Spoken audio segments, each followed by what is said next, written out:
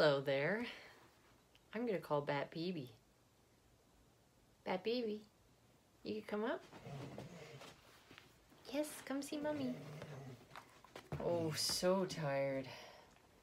Because we had a big day today, didn't we? Oh, so much running and so much fun. So much running and so much fun. I'm gonna take this camera. Hello. Hello there, sweetie. That's a nice girl right there. Yeah, isn't it a nice girl? Yeah, I love this girl. Hi. Hi. He's nice. Nice. Oh, Smelly the hat. Hats are a little weird for Bat, aren't they? We had a busy day though today. Didn't we have a busy day? Who's tired? Yeah. I can always tell when Bat's really tired because her legs kind of get a little shaky. Like her back end will just be like, oh, I can't run anymore. You have to understand, she runs on a 100-acre farm. Like, it's not me taking her for a walk on a leash. She doesn't do leashes. Bat just runs as fast and as low. Like, she's very much border collie. She's got some other stuff in her, but she's very much border collie. So she does that really low run to the ground.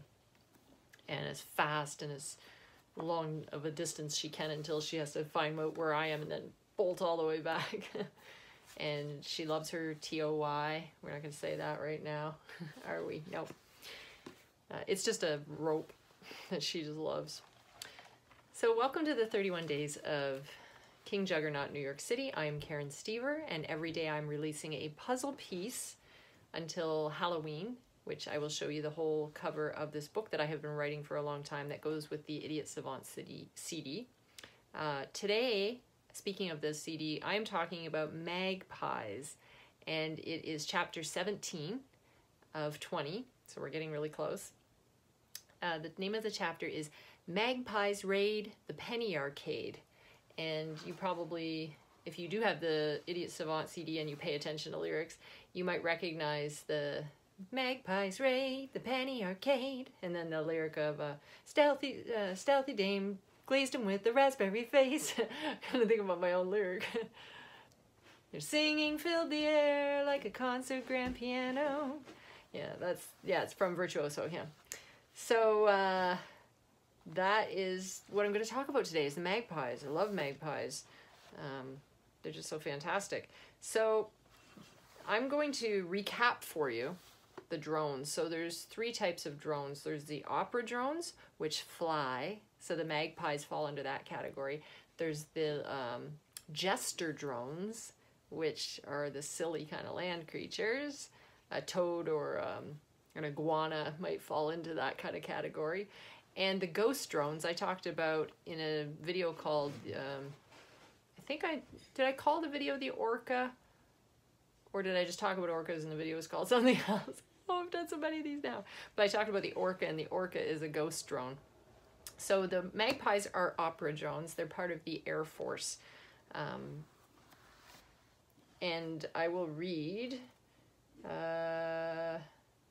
Okay, so just maybe I should recap JUGGERNAUT. So that is the rescue headquarters in this book, where anytime there's an animal that needs rescuing, they go to JUGGERNAUT. And say, for instance, if they lost their wing, then they would have a new wing put on, but it's kind of metal or a metal plate on their face or something. Hey, Bat Baby. Yeah, sometimes you sniffy stuff that I don't know what you're sniffying. This room's a disaster, so she's good, though. She doesn't chewy or eat anything. But JUGGERNAUT is a headquarters where all these animals are rescued, and the magpies make up the part of the Air Force, which is the opera drones. So I will read today from Magpies Raid the Penny Arcade. This is in New York. The kids are on a mission there. I won't talk too much about what that mission is. You can read the book like everybody else. And snooty. And I will read from page 332 to 333 here. So this is, the kids are in New York. They are at a zoo, and they're trying to figure out how to get some of these animals out of the central zoo. The last cage before circling back to the grand entrance was the monkey house. Inside was a blonde, white-handed gibbon, and Whitecap was sad watching him swing. The sign said, Booza the Great. When I talked to you about Whitecap, who's that little white capuchin monkey, he becomes very good friends with Booza, who's this gibbon, this little blonde gibbon. He was an aerial acrobat who didn't have enough room to meet his full potential, but was singing a lovely little song. And Katie, remember I talked to you about Katie, she's parked herself up beside Whitecap. She parked herself, she's in a wheelchair at this point in the book, and so she parked herself up beside Whitecap. I guess I won't be swinging like that anymore, Katie said, quite teary. Whitecap jumped back into her lap and wiped her face. What you'll learn about Whitecap is he's so full of compassion and love. Then he grabbed each side of her hands and swung them back and forth in a seesaw motion. You need to get him out of there, Capper. He could help us, right? Katie said, looking around for Ian. We better keep up with Ian. He has the compass. I told you about that spider compass that guides Ian to where he's going, much like this spider in my head is guiding me on my adventures. They hurried off to catch up with him. He had already marched outside and was looking up at the dark funnel of birds above. As Katie and Whitecap joined him, a black figure flew down with something shiny.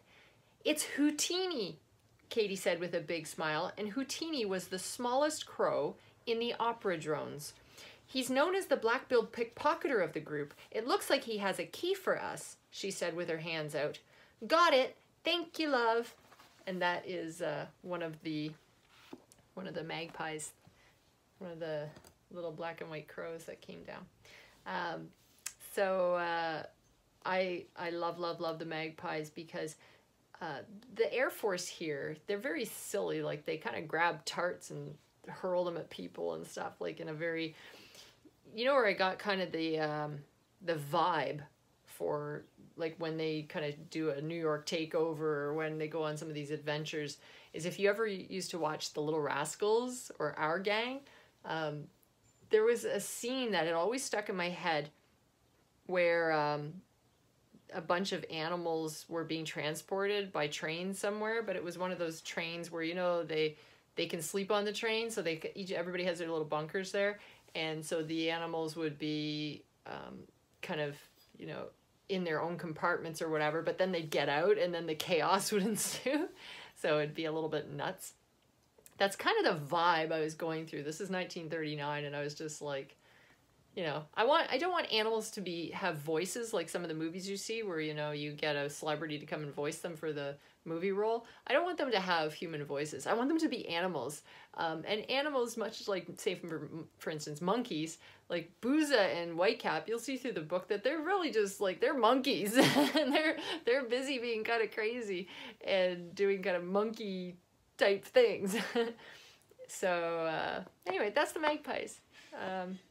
But of course, like, even though I don't want them to have voices, they're still going to be extraordinary. I mean, it's not every day you're going to see an orca with one half of its whole face or its dorsal fin completely renovated with metal.